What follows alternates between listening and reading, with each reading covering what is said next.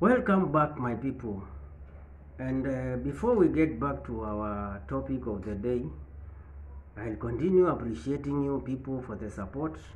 Continue supporting this channel. Continue sharing the videos. Continue viewing them and make sure they reach the whole world.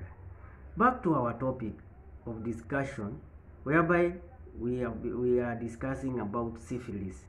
And in this video, let's discuss about who is at risk of contracting or getting syphilis, or people who are always at risk of getting this kind of a disease. Note this: anyone can contract syphilis. Anyone can contract syphilis, but certain factors increase chances of contracting this kind of an infection. So the following group of people have an increased risk of contracting syphilis. One, people who have sex without protection.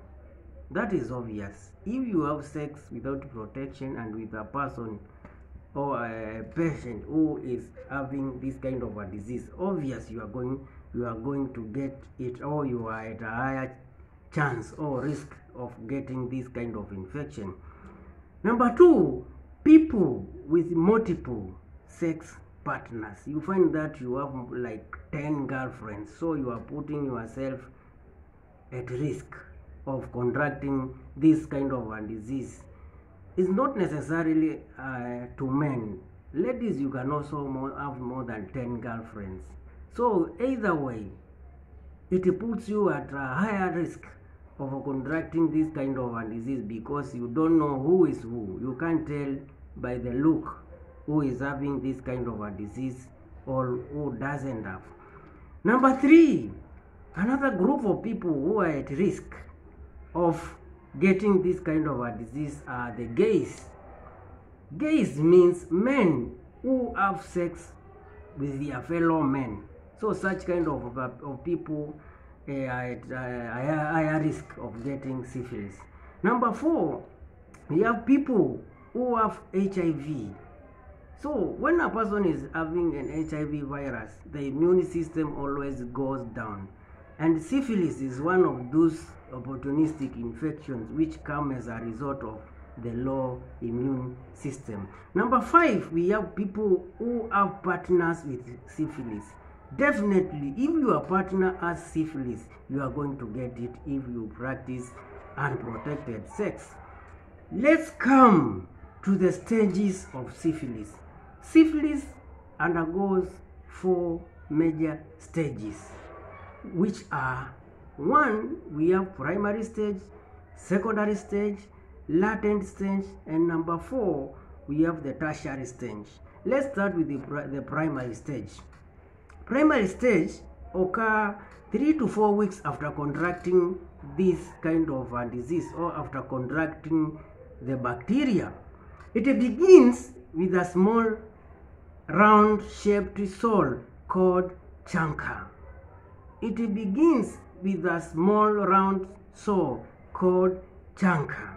Note this: chancre is painless but very infectious and may appear wherever the bacteria entered. For example, if the bacteria entered your body through the mouth, that's where the chancre will appear.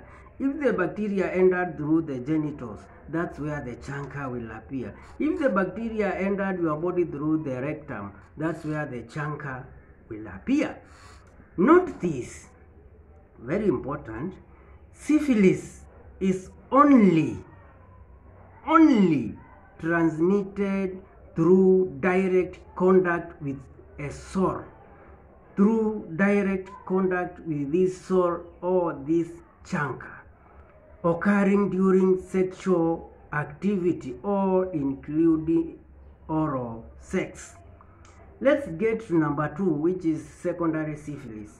Secondary syphilis, here skin rashes and a sore throat may develop during this stage. That means if you you come from first stage to this secondary stage, from primary stage to the secondary stage. It might be characterized by having skin rashes and a sore throat. Skin rashes and a sore throat. The rash is not itchy and it's found on palms and soles.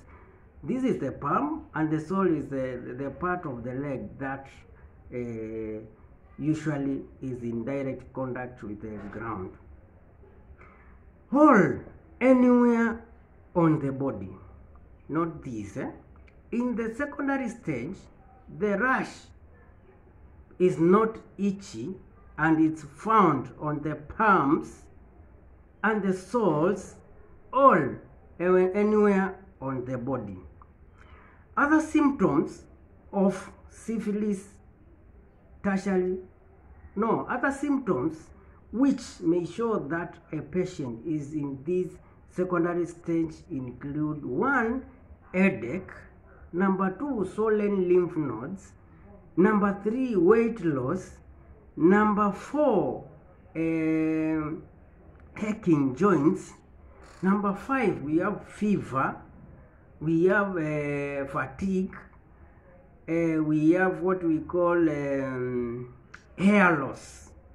Those are other signs that can lead to a diagnosis that a client or a patient is in the secondary stage of syphilis. In our next topic, we will be discussing about the next video we will discuss about the third stage of syphilis, which is the latent stage. So guys, thank you for being with me throughout this journey. Let's continue keeping the support on, as I have been saying.